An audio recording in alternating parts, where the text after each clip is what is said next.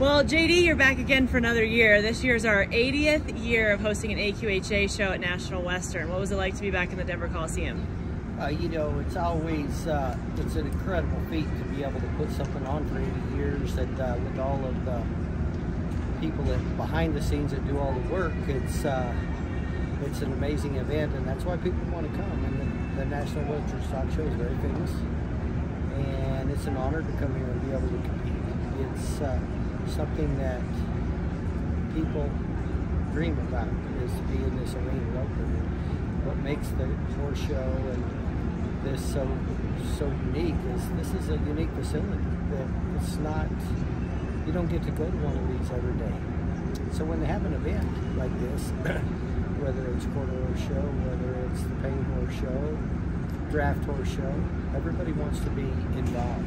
The cattle show, all of it, the whole deal is, it's an honor to come here and be able to compete. And you know, I guess the greatest honor is to walk away as a National Western champion. You know, it's 80 years, but in reality, there's only 80 champions in those events.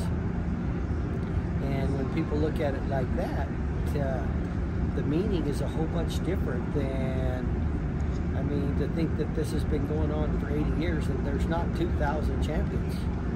You're the champion that year in that event, and to say that means a lot. And there's a lot to it behind the scenes. You know, not only is it a historic place to be at, the value of winning here is huge. And so, you know, as a competitor and as somebody that's getting older now that wants to help support, I see a real, you know, as a competitor, we learn to compete and maybe not see the behind the scenes. As you get older, you learn and you see who does the work to make this happen for you. And so when you could still go and do and be successful and give something back to it, it's pretty gratifying to say that you have just a small piece of the National Western. And you know, you get to go there and compete. It's pretty good. Speaking of making dreams happen, you helped with some this morning. We had, I believe he's 10, had a roper this morning that you helped out, and he ended up going all the way to the finals.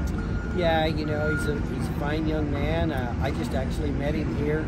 He contacted my son through email, and my son, I don't know how to do any of that. That's the new way deal, but he contacted him back and he said, I'm going to send you my dad's phone number.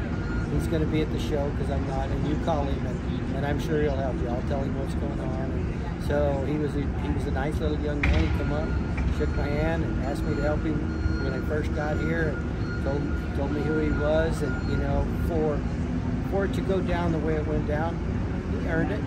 You know, and he could win the National Western Stock Show.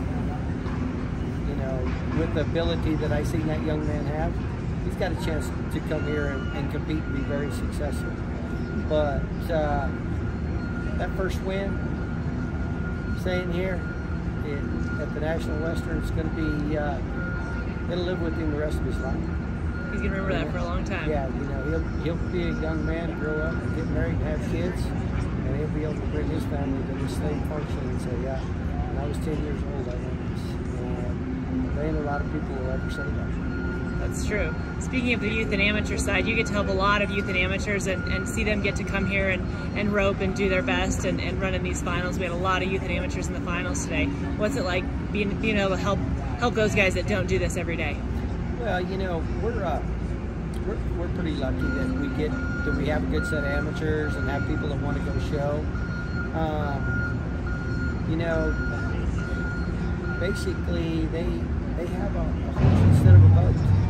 And, you know, they're Western-orientated people, and they've seen the National Western Stock Show. They've seen major events. And for them to get to come and compete in this, you know, there's a little bit different kind of a pressure, you know, when you rope for them, because, you know, sure, I've trained their horse, sure, I did all that, but at the end of the day, they catch, I still got to catch. And that's kind of an advantage I have now most of the time, because most of the time my son's here and I can prepare him and send him out there, and he has no fear. But you know, like, it would have broke my heart to miss for that little boy. You know what I'm saying? And so at the end of the day, you never want to miss, but it's going to happen. And sometimes, you know, they got to learn how to lose just as gracious as they learn how to win. And people that don't understand losing don't know what winning's about. Winning's a privilege. And losing is what happens in competition. Regardless of what sport you're in, how you compete in it, it's part of life. And if you learn how to lose graciously and get better and come back stronger, you'll be a great winner. That's neat. You've had a lot of generations of your family compete here. Your dad's roped here. You've obviously shown here. Trey's been here. Kelly's here. What's it like to be able to compete here with your family? Well, you know, it's the Western way of life is a family event. We just happened to all grow into it with my dad and my mom. They started in it, you know, and then my sister, she was a great athlete in high school. She had a chance to go on and do gymnastics and had scholarships all over the country, and she was good at that, and I couldn't do nothing. I mean, I couldn't walk and chew gum at the same time. All I cared about was riding a horse and roping, you know. And but my family was very instrumental and high on education, and they made us both go to college, and we both have college championships. And you know, my sister has a lot probably better education in it than I do, but and you know, I was probably a bad dad because I followed in my dad's footsteps, and you know, I made my son go to college too before he could get out and go out and do what they love to do. You know, but at the end of the day, you learn. In college, you'll meet your best friends. You'll meet the people that will be there for you the rest of your life, and you learn how to get along with people. And so the education part of what the horse industry, what the Western industry does for people is amazing. And you know, that I still believe a lot in. You know, you need to go to school, and you know, it's you learn how to get along with people. And so my family was big on that, so that's how we did. That's neat. So this show's been going for 80 years here. How have you seen it evolve through the years and keep going so that it was able to continue for the 80 years we've had it? Well, you know, you look at 80 years, and like I said, there's only 80 champions each year, and that's not a very big number as far as everybody that thinks they're champions. You come here, and if you're one of them 80, you're a special person, and you won a special event. And you know, I guess what I look forward to is watching Denver, the National Western Stock Show, grow to 100 years. And you know, what is going to be the difference? You know, there's not a lot of difference on the Western way of life. We all get up, put our pants on one leg at a time, put our boots on, and we go to work. And that's the Western way of life. And Denver will continue to be in that process, I believe. And you know, I'm not looking forward to any change. I'm looking forward to keep getting better like it has. And what do we need to do to get to 100 years? Keep doing what you're doing. You know, Denver's, you know, of course, everybody took a hit a couple, 3 years ago, and I get it.